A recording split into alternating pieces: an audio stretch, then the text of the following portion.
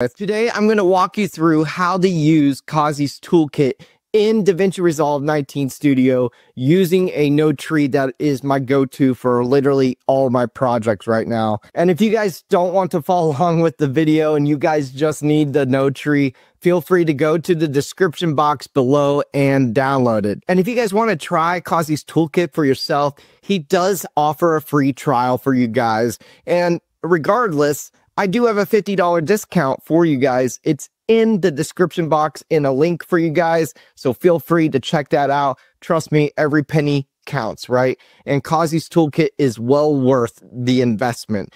Now, I'll let you guys know, I'm not trying to sell you guys something at all, okay?